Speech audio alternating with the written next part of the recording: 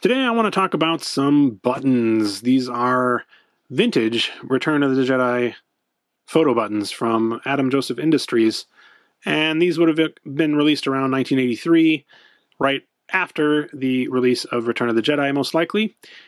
These are the kind of buttons that you would have seen quite often in sort of the 70s and 80s. They were pretty popular. I mean, not everyone was wearing them or anything, but they weren't unusual to see on people's jackets or bags or things like that. And so it was not at all surprising that they would be released for a popular movie like Return of the Jedi. So what we have here is actually a full retail box of these buttons.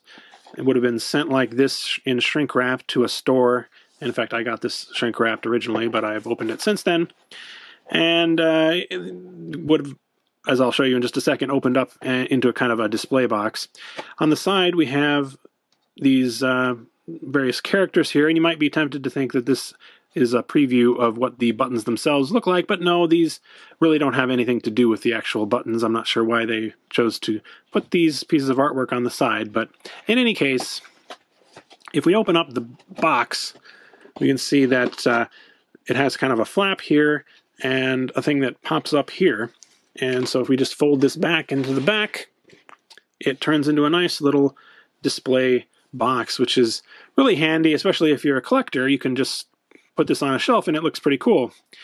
Inside, we have a heck of a lot of buttons. In fact, there are, from what I understand, 144 buttons.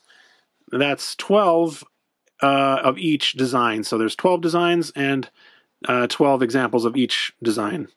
So that's, yeah, a lot of buttons. I don't know what these would have sold for originally, but I'm guessing maybe between 50 cents and $1, something like that. I just as a guess. And I thought, you know, first of all, we might as well just go through here and see what the different designs were, and then we'll talk about them a little bit. So we have, the first one is Return of the Jedi, the logo for the film. These are quite large buttons, as you may be able to tell. I guess maybe 2 inches in diameter. So they would have made quite a statement if you put them on your clothing, for sure. Here we have the first Jabba's Palace character, Max Rebo. We have the sort of poster artwork there, or at least part of it. And you can see this part here with Luke and Vader fighting is reproduced there. We have the gang on Endor. Next is the Gamorrean Guard, which is an interesting one that, you know, people would have wanted to wear essentially a green pig on their clothing. It's funny to think about. I have several Gamorrean Guard collectibles that I just, you know, as a Jabba fan, I think they're wonderful, but I just wonder what the average person would have thought at the time that they came out. We have a baby Ewok here, which is kind of an interesting choice. I would have thought that they would have put Wicket on there, because he was certainly the most popular of the Ewoks, but no, they chose this slightly creepy-looking baby Ewok. Now, who knows what a baby Ewok is called, anyone? That's right, a Walkling. Walkling. So that's half of them. We've got 6. And then next up we have Chewbacca with his bowcaster. We have a Gamorrean, nope, not a Gamorrean Guard, a Royal Guard or Imperial Guard. There's also Yoda. I'm not entirely sure if that's actually from Return of the Jedi or if it's Empire Strikes Back. It looks, if I had just seen that by itself, I would have said Empire. We have Darth Vader. That's a cool one. Let's see, 2, 4, 6, 8, 10, 2 more. Let's see, 1 more. What are we missing?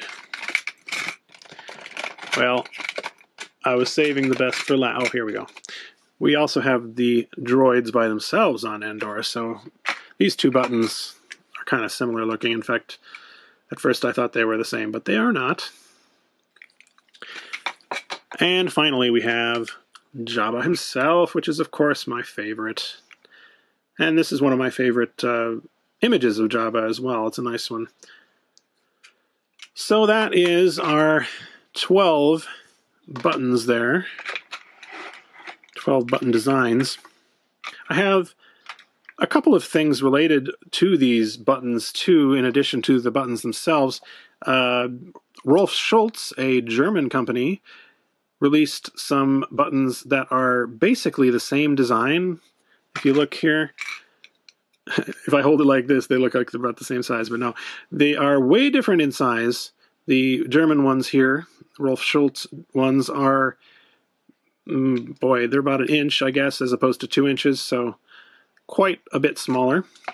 Rolf Schulz, I don't know, I think I only have the Jabba-related ones. I'm not sure what their entire lineup was like, but they also had a Gamorrean guard there, you see, although the Adam Joseph one, you can see, has sort of the sail barge in the background, whereas this one, it's been, whoops, airbrushed out, and I've dropped it on the floor.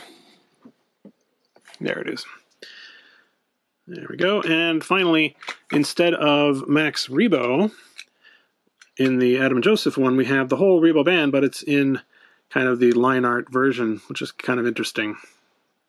In addition to those, I also have a very interesting piece of sort of behind-the-scenes, I don't know, documentation or whatever you want to call it. This here is what you call a proof sheet that is sort of unused buttons, I guess you'd say. These were used to sort of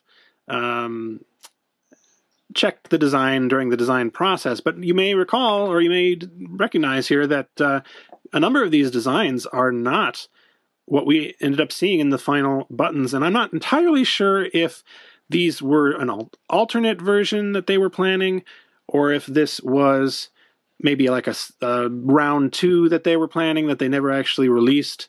But in any case, these are, many of them, very different from the ones they actually did release. So we have here, Vader is the same, obviously, but we have Jabba and Leia, which would have been a really cool button. We have Han Solo, this interesting image of a stormtrooper. We have Salacious Crumb, which would have been nice. And then the same one of the guys on Endor, we have Beto, which is Greedo's cousin, and I don't remember what the name of this character is supposed to be, but a Jawa. We have Boba Fett, a close-up of Slave Leia. We have the same Jabba and the same Chewbacca there, but we also have a different version of Max Rebo. So, I don't know, I just thought this was an interesting thing. It kind of makes you think about what would have been if they had released these instead. Which do you guys prefer? As a Jabba fan, I definitely prefer this because there's a lot more, Jabba's Palace centric buttons. But, for the typical viewer, perhaps things like, just the logo or whatever would have been a bit more accessible and probably would have sold more, and maybe that's why they decided to go that way. Well, anyway, I just thought I would introduce these to you all. I hope you enjoyed this trip down memory lane if you're my age, or maybe it's a trip into the past if you're younger, and I'll see you again soon.